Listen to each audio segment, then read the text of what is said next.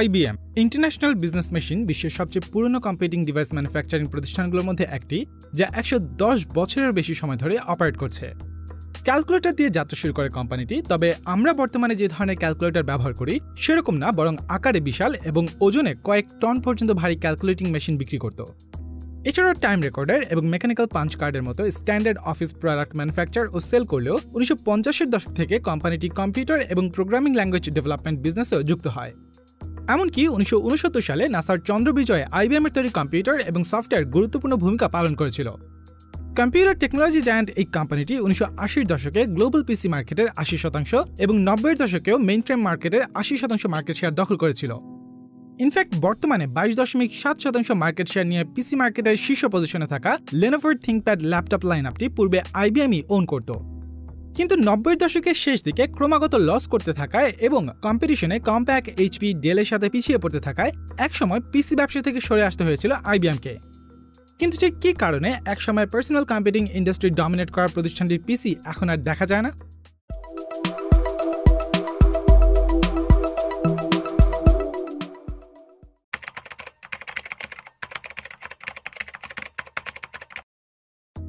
1911 সালে international time recording company, computing scale company এবং ট্যাবুলেটিং machine company নামে তিনটি প্রতিষ্ঠান মার্জ হয়ে 1300 জন এমপ্লয়ি সহ নিউ ইয়র্ক সিটিতে কম্পিউটিং ট্যাবুলেটিং রেকর্ডিং কোম্পানি বা CTR প্রতিষ্ঠা করা হয়। সে সময় কোম্পানিটি অ্যাকাউন্টিং এবং ক্যালকুলেটিং মেশিন, ব্যবসায়ীদের জন্য টাইম রেকর্ডার এবং মেকানিক্যাল পাঞ্চ কার্ডের মতো স্ট্যান্ডার্ড অফিস প্রোডাক্ট ম্যানুফ্যাকচার এবং সেল করত। পরবর্তীতে 1924 সালে থমাস জে ওয়াটসন সিনিয়রকে কোম্পানিটির দায়িত্ব দেওয়া হলে তিনি CTRকে ইন্টারন্যাশনাল বিজনেস মেশিনস বা IBM নামে রিব্র্যান্ডিং করেন।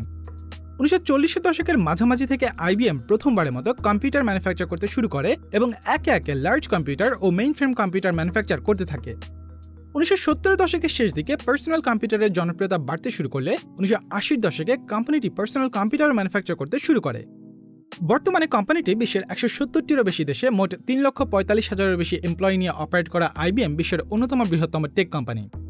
কোম্পানিটি মূলত কম্পিউটার হার্ডওয়্যার ও সফটওয়্যার প্রডিউস এবং সেলিংয়ের পাশাপাশি ক্লাউড কম্পিউটিং এবং ডেটা অ্যানালাইসিসের মতো সার্ভিস দিচ্ছে। ফরচুন ম্যাগাজিনের একটি তথ্যসূত্রে IBM এর রিসার্চাররা তাদের যুগান্তকারী বিভিন্ন ইনোভেশনের জন্য নোবেল প্রাইজ থেকে শুরু করে টিউরিং অ্যাওয়ার্ডের মতো সম্মাননা পেয়েছে। IBM বিশ্বের প্রথম automatic sequence control calculator mark 1, large scale digital calculating machine, selective sequence electronic calculator এবং computer disk storage system IBM 305 random access method of accounting and control বা RAMAC এর মতো কাস্টমার সেন্ট্রিক প্রোডাক্ট ম্যানুফ্যাকচার ও sell করত। এমনকি IBM এর হাত ধরেই বিশ্বের সর্বপ্রথম প্রোগ্রামিং ল্যাঙ্গুয়েজ ফোরট্রান আবিষ্কৃত হয়, যা নেসা থেকে শুরু করে বিশ্বের আরও বেশ কিছু বড় বড় প্রতিষ্ঠান এখনও ব্যবহার করে আসছে। এছাড়া floppy disk, hard disk drive এবং UPC বারকোডের মতো উল্লেখযোগ্য ইনোভেশনগুলো রয়েছে IBM এর অধীনে।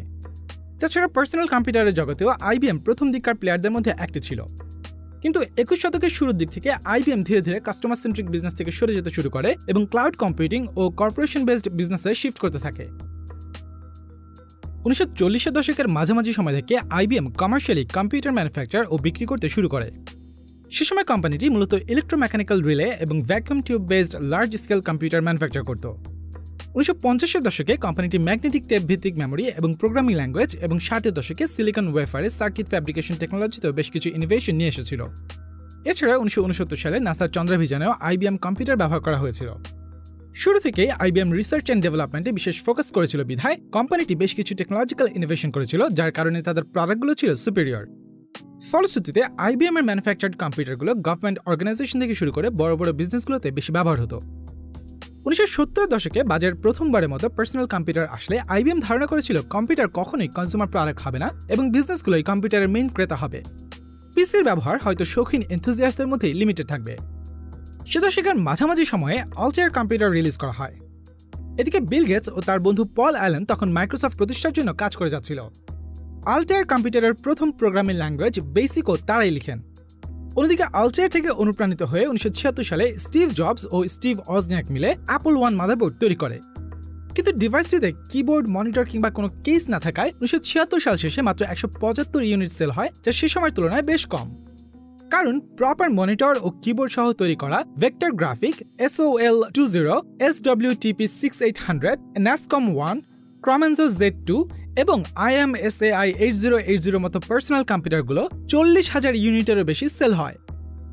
প্রথম ভার্সনে ব্যর্থতার পর 1977 সালে অ্যাপল নিজস্ব অপারেটিং সিস্টেম এবং কিবোর্ড মনিটর সহ অ্যাপল II রিলিজ করে, যা তৎকালীন পিসি মার্কেটে বেশ সাড়া ফেলে। এদিকে অ্যাপল II এবং অন্যান্য পিসির জনপ্রিয়তা লক্ষ্য করে 80-র দশকের শুরুতে IBMও নিজস্ব পিসি ডেভেলপ করার জন্য কাজ শুরু করে। 1981 সালে IBM তাদের প্রথম পার্সোনাল কম্পিউটার IBM পিসি লঞ্চ করে। এই পিসিটি ডেভেলপ করতে কোম্পানিটি সম্পূর্ণ নিজস্ব টেকনোলজি উদ্ভাবনের পরিবর্তে ইন্টেলের চিপ ও অন্যান্য কম্পিউটিং হার্ডওয়্যার ম্যানুফ্যাকচারারদের কাছ থেকে প্রয়োজনীয় হার্ডওয়্যার নিয়ে আসে।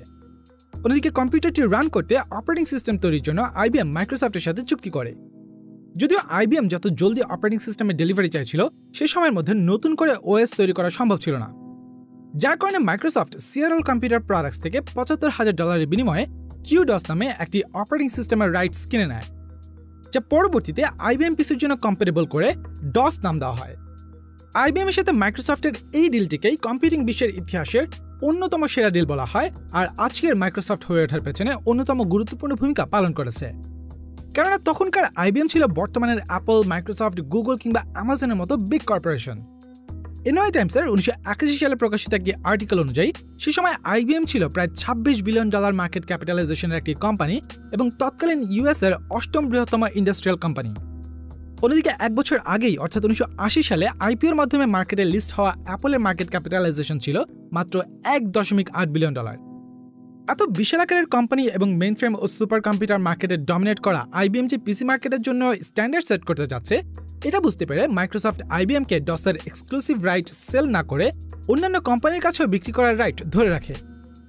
IBM পিসি বাজারে আসার পর ইনিশিয়ালি IBM এর ফোরকাস্ট ছিল পরবর্তী 3 বছরে 1 মিলিয়ন ইউনিট সেল করবে, যেখানে প্রথম বছরে মাত্র 2 লক্ষ ইউনিট সেল করার প্ল্যান করা হয়েছিল।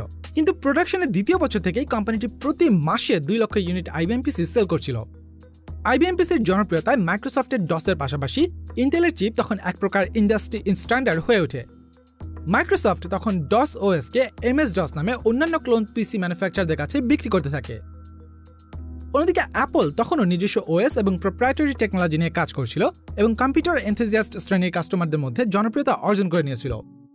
IBM সহ অন্যান্য কোম্পানি যখন গ্রোয়িং পিসি মার্কেটে নিজেদের আধিপত্য বাড়ানোর চেষ্টা করছিল, অ্যাপল তখনও নির্দিষ্ট কাস্টমার সেগমেন্টের ছোট মার্কেট শেয়ার নিয়েই কাজ করছিল। অন্যদিকে সে সময় পিসি বলতে কাস্টমাররা IBM পিসিকেই বুঝত। IBM পিসির এ ধরনের সফলতায় অন্যান্য পিসি ম্যানুফ্যাকচারাররাও ক্লোন পিসি তৈরি করতে থাকে। ইন্টেলের হার্ডওয়্যার কিংবা মাইক্রোসফটের সফটওয়্যার ব্যবহারে IBM এর কোনো এক্সক্লুসিভিটি রাইট না থাকায় কোম্পানিটি ক্লোন পিসি নির্মাতাদের বিরুদ্ধে কোনো লিগ্যাল অ্যাকশনও নিতে পারছিল না। সে সময়কার উল্লেখযোগ্য ক্লোন পিসিগুলোর মধ্যে ছিল 1983 সালে লঞ্চ হওয়া কম্প্যাক কম্পিউটারের তৈরি কম্প্যাক পোর্টেবল কম্পিউটারটি। এছাড়া HP ও ডেলের মতো আরও বেশ কিছু কোম্পানি তাদের নিজস্ব ক্লোন ভার্সন মার্কেটে লঞ্চ করে। ক্লোনগুলো দামে কম হয় তৎকালীন পিসি মার্কেটে IBM পিসির সাথে পাল্লা দিয়ে ক্লোন পিসির সেলসও বাড়তে থাকে। এদিকে 1985 সালে মাইক্রোসফট তাদের অপারেটিং সিস্টেম উইন্ডোজ রিলিজ করলে কম্প্যাক, ডেল, HP এবং এসারের মতো অন্যান্য কম্পিউটার ম্যানুফ্যাকচারাররা তা অ্যাডপ্ট করে নিতে শুরু করে। এমনকি কোম্পানিগুলো নিজেদের নতুন পিসি তৈরিতে ইন্টেলের লেটেস্ট মাইক্রোপ্রসেসর এবং উইন্ডোজের লেটেস্ট ভার্সন ব্যবহার করতে শুরু করে। অন্যদিকে IBM পিসি মার্কেটে কন্ট্রোল নিতে নিজস্ব প্রপ্রাইটারি টেকনোলজি ডেভেলপমেন্টের দিকে এতটাই ফোকাস ছিল যে কোম্পানিটি তাদের পিসিতে ইন্টেলের লেটেস্ট মাইক্রোপ্রসেসর ব্যবহার না করে পুরনো জেনারেশনের প্রসেসর দিয়ে তাদের প্রোডাক্টের বিক্রি চালিয়ে যাচ্ছিল। 1987 সালে IBM সম্পূর্ণ নিজস্ব টেকনোলজি মাইক্রো চ্যানেল আর্কিটেকচার বা MCA ডেভেলপ করে এবং সেকেন্ড জেনারেশনের পিসি পার্সোনাল সিস্টেম 2 বা PS2 ইন্ট্রোডিউস করে। এছাড়া PS2-র জন্য মাইক্রোসফটের সাথে মিলে নিজস্ব অপারেটিং সিস্টেম OS2 নিয়ে আসে কোম্পানিটি। IBM চেয়েছিল তাদের প্রপ্রাইটারি টেকনোলজি পিসি মার্কেটে নতুন স্ট্যান্ডার্ড ক্রিয়েট করবে এবং অন্যান্য প্লেয়াররা লাইসেন্সিংয়ের মাধ্যমে কোম্পানিটির টেকনোলজি ব্যবহার শুরু করবে। কিন্তু ততদিনে কাস্টমাররা ইন্টেলের প্রসেসর ও মাইক্রোসফটের উইন্ডোজের ইন্টারফেসে ইউজড টু হয়ে যাওয়ায় তৎকালীন পিসি ম্যানুফ্যাকচারাররা IBM এর নতুন টেকনোলজি অ্যাডপ্ট না করে এক্সিস্টিং টেকনোলজি ব্যবহার করাটাই বেশি প্রিফার করেছিল। যারই ধারাবাহিকতায় 1983 সালে যেখানে পার্সোনাল কম্পিউটার মার্কেটের 80% শেয়ার IBM এর অধীনে ছিল, সেখানে মাত্র এক দশক পরেই 1993 সালে তা মাত্র 20% নেমে আসে। 1999 সালে প্রকাশিত দ্য নিউ ইয়র্ক টাইমসের একটি রিপোর্ট অনুযায়ী 1995 থেকে 1998 সাল পর্যন্ত IBM পিসি ইউনিট থেকে কোনো প্রফিটই জেনারেট করতে পারেনি। এমনকি 1998 সালে কোম্পানিটির পিসি ইউনিটটি প্রায় $1 বিলিয়ন এবং 1999 সালের অক্টোবর পর্যন্ত $311 মিলিয়ন লস করেছিল। এদিকে একবিংশ শতাব্দীর শুরু থেকে পার্সোনাল কম্পিউটারগুলো আরও ছোট হয়ে আসার পাশাপাশি আরও ফাস্টার এবং এফিশিয়েন্ট হয়ে উঠতে শুরু করলে IBM সেই পরিবর্তনের সাথে কোপ আপ করতে ব্যর্থ হয়। IBM পিসি ইন্ডাস্ট্রি স্ট্যান্ডার্ড সেট করলেও ততদিনে কম্প্যাক, HP, ডেল, এসার, তোশিবা, সোনির মতো বেশ কিছু ব্র্যান্ড নিজস্ব পিসি বাজারে নিয়ে আসায় পিসি মার্কেটটি বেশ স্যাচুরেটেড হয়ে গিয়েছে। এই মার্কেটে নিজস্ব প্রপ্রাইটারি টেকনোলজি ও সফটওয়্যার দিয়ে এসব কোম্পানির সাথে কম্পিট করা কোম্পানিটির জন্য ফলপ্রসূ হবে না। বিশেষ করে 90-এর দশকের মাঝামাঝি ও শেষ দিকে অ্যাপলের টিকে থাকার স্ট্রাগল দেখে 2004 সালে IBM তাদের সম্পূর্ণ পিসি ইউনিট চাইনিজ পিসি ম্যানুফ্যাকচারার লেনোভোর কাছে $1.75 বিলিয়ন বিনিময়ে সেল করে দেয়, যার প্রেক্ষিতে লেনোভো তৎকালীন সময়ে বিশ্বের তৃতীয় সর্ববৃহৎ পিসি বিজনেস হয়ে ওঠে।